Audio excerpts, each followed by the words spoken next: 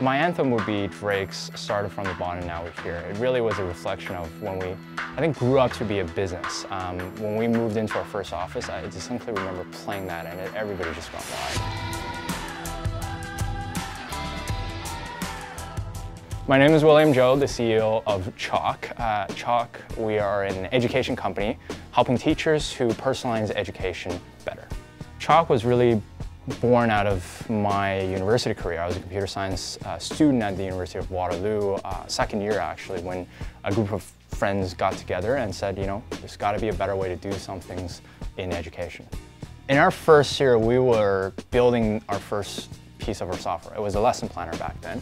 And we were getting into the co-working space provided by our university at around like 10 a.m. in the morning, and we would leave around 2 a.m. Like literally walk down the street, grab some fast food before we go home and get some sleep. And this was just the cycle. We ended the first year looking at our bank account, it was probably about $3,000. Things were not going well. But I think everything is preparation meets luck, and our luck came when a phone call came. It was actually coming out of a Texas school district from an administration. Said, you know, I've just been hearing a lot about your software from my teachers. Is there an administrative piece to it? So after the phone call, obviously the founding team looked at each other, eyes wide going, we got to build this. So we got to get this stuff together. They had asked for a laundry list of items. We didn't have that, right?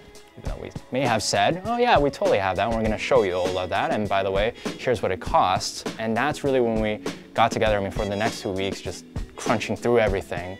Eventually, when we got on the call, we showed them everything. They loved it, and they said, yeah, this is actually what we're looking for. And that deal alone netted us way more than our entire previous year. Sometimes you do have to fake it until you make it, with asterisks. It does require this boldness.